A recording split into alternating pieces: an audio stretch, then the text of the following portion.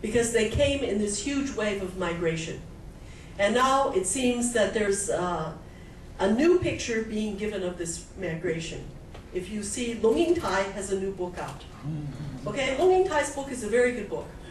We would complain about Long Ying-tai. We used to say, okay, she's pro-China and all that. But I don't think so. I think she has a basic humanistic message. How many people suffered in this civil war? How many people were cannon fodder? How many people in this position or that position were indoctrinated with nationalism, or they were kidnapped? They were kidnapped. 就是说，以前那个国民党跟从撤退的时候，他大概有差不多10万个人都被抓走，抓兵。他那个时候平常都抓兵，最后撤退的时候也抓了大概10万多人。所以这些人当然就是很惨。后来很多人变成政治犯，我也认识好几个。因为他们有那个什么吃空切就是说，其实他一个连都有100人哈，大概都有70、80个人，啊，那个剩下的30个人都把是那个连长自己吃的。啊，要点名的话，赶快去抓啊。Corruption. Okay, so I'll show you. I have another. I don't know how long I can talk, but I also have a military man who is in the end of my presentation here, who talks about this. Yeah, because of the corruption, the military generally had all these open spaces, and you understand what he said, right? So the fact that people were forced to Taiwan, were separated from their homes, is part of a war situation, in which they were also the victims. But I think until now, nobody has really written about it, and we have to appreciate Long Ying-tai, right? Because she's interviewed hundreds of people, like I interview people, right? I interview almost anybody. We say, what did this person do? Where were they born? Where did they go? How were they influenced by these huge world events? Okay. And of course, the mainlanders came from all different kinds of places. They came from okay, let me move this further. Look at their pictures. We see a lot of Christians. We see, okay, 这个都是文字了，我跳过文字。Okay, this is the location. Okay, 现在我再进一步跟你们讲地点。这是美国那个台北医学大学。台北医学大学，我办公室后面走出这个小公园，然后走过一个小山，一个小小的坡，那个法医所。有点乱脏，可是有个警卫在那边。然后这个 ，OK， 然后这边那个Liuzhangli那个捷运站在这边，你从Liuzhangli捷运站也可以走路过来。Okay, you come up this road, and the first thing you see is a lot of Christian graves. Then after that, you'll see Jiang Weisui, the hero of the Japanese period. Okay, then we're going to see some of these other places. Anyway, we can walk up here. This is about 3 kilometers. 3 or 4 kilometers. Here's Baizongxi. And then we have 3 locations of the victims of the White Terror, which are not so easy to find, but I'll show you in a little while. Some of them are easy to find and some not. Okay, 就说它有大概200多个，就是政治受害者，也在这个3个区。Okay, 第3个是比较老，第1个是比较新，可是它都是1949年，差不多到1953年那一段。Okay, so this is the map. You can have the map, or if you like to make a copy of the map, or if you want to go to Taipei, I give this tour on command. Okay, in good weather, take some mosquito repellent, an umbrella, and a walking stick, and we're off. Okay, you got to be pretty strong. Okay, so the other part of the story is what happened to these 500,000 soldiers who were forced to come to Taiwan, separated from their families. Some of them, like if you read Long Ying-tai's book, they went out, their father sent them to the market to buy some flour. They ran into a roadblock, a military roadblock, maybe at age 15. The soldiers took them away, forced them to go to Taiwan, getting on the boats. If you jumped off the boat, you'd be shot. Sometimes in locked trains, sometimes killed, chained, people forced to come to Taiwan. And so many of them died, as you can see here. People dying in the 50s and the 60s, buried by a friend. You know, for Taiwanese and Chinese, this is a tragedy, right?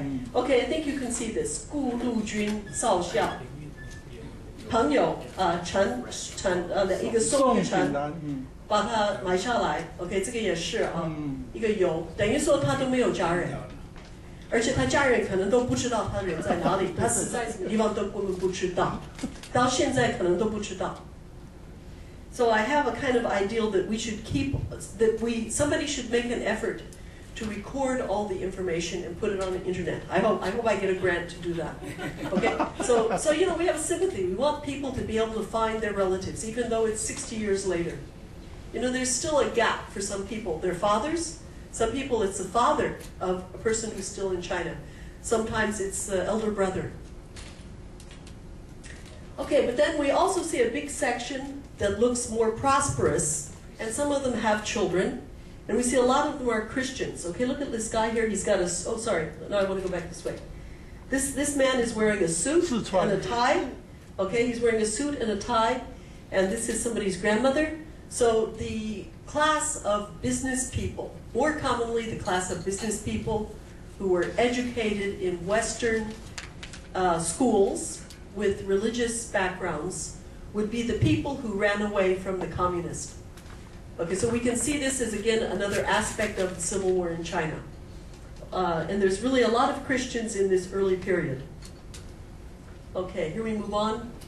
Then we see a lot of graves maybe in the 70s and 80s, where it's, Jiangxi, we see 一男一女，就是说他自己没有后代，可是他就是有一些好像名义上是他的干女儿。干女儿、干儿子、干媳妇、义侄。But so you can see these kind of graves usually are not taken care of. It's not like they really had children. You know what I mean? Really, they died, they were buried, but it was just a fiction that these descendants cared for them. So again, it's a kind of tragedy. But you know, by the 70s, maybe they still had at least a fiction of a family connection. And we see some other very interesting people. It makes us think of the Junfa, right? You know, this is very interesting. This Liu Zhuxun, right? Who was born in 1891, and he had to retire not too long after he came to Taiwan. But I really like this picture. You get a sense of who he was, right, in the 1930s, a militarist. Okay, we'll move on here. We see a few foreigners. We even see, this is surprising, Greek Orthodox. And I don't know who this is. I think it might be Hungarian. There's some Koreans. Okay, I can't really find out who he is. I just hope someday I will find out. We see mostly military people among the mainlanders, of course. And again, Christians, families who were Christians over a long period of time. And I just think this is kind of cute because the angel has an Asian face. You see, she's a very Asian kind of a Western culture, but an Asian face. Okay, and there's another area which is especially Ningpo. So we know Ningpo, Zhejiang. This place has a different kind of a cultural area. These are 这些都是公务员、老师、公务员。蒋家的那个亲戚。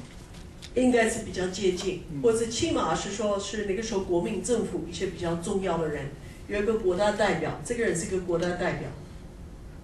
那所以这个地方啊，这个是在那个信义隧道进去的旁边，这个不是在六张犁那些公墓，所以这个是算品质比较好。可它的文化背景又不一样，它有点比较西方化。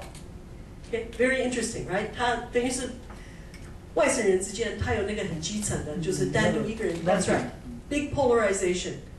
We have the bureaucrats, the teachers, the educators, more westernized, more modernized, and they have better graves. And then we have these poorer people, the soldiers dying by themselves, which really reflects the early state of Taiwan society among the mainlanders.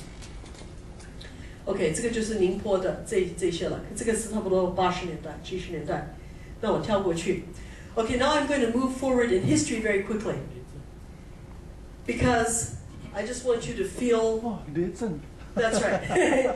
Okay, this is 雷震的自由墓园。This is in 深坑。其实他是写木栅，可是在深坑离开我家蛮近。